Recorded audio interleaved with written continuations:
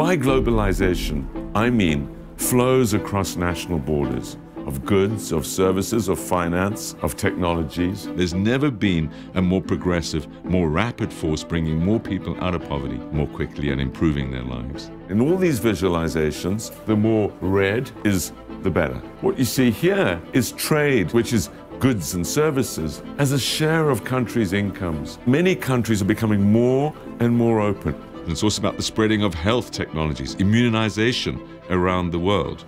Infant mortality collapsing, life expectancy increasing on average by 20 years over this period of the last 40 years.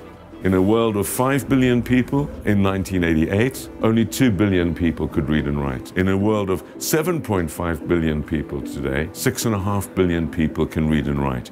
This is internet connectivity around the world. Still dark places which haven't been connected, but the story is one of transformation over a very short period of time. Despite the world's population increasing by 2 billion, the number of desperately poor people living under $1.90 a day has gone down by about 300 million over a period of about 30 years. And what you see here is this doubling of incomes in China about every 10 years over a 40-year period. Now, this has never happened in history before. That's the good of globalization. The bad is that there are all sorts of unintended consequences. And so one of the characteristics of globalization has been the widening of inequality within countries. You see China and the incredible improvements in incomes in some regions and some parts of China where there's been no improvement at all. And if you look at the US and the Midwest of the US, for example, you wonder why people are angry. You see this dramatic improvement in the coastal areas, and that's why increasingly your postcode is determining your prospects, your life expectancy, your incomes, etc.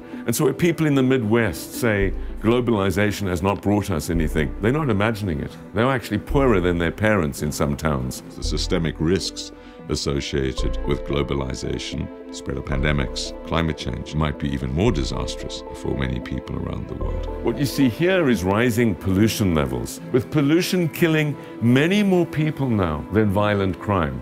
The orange circles are pollution deaths, and the purple circles are deaths from crime. Right? So these are unintended consequences of rapid rises in income, where you don't invest enough in infrastructure and in pollution control. And of course, with climate change, we see this dramatically as well. As countries have climbed the income curve, their carbon emissions have increased. So whereas the rich world accounts for the stock of carbon dioxide, now it's the emerging markets which count for an overwhelmingly larger part of the flow. We're at a crossroads for humanity. Either we'll work out how to do this, overcome poverty in the world, overcome diseases, and make this the best century ever for humanity, or we'll be in a downward spiral. People's incomes go down, they get angrier, and the walls get higher. And in that world, we're in a world which is rather dystopian, a world that is so worrying in terms of the complex risks that are unfolding, that this could even be our final century. So the choice is ours, really. Do we manage globalization more effectively, or do we have a disastrous future?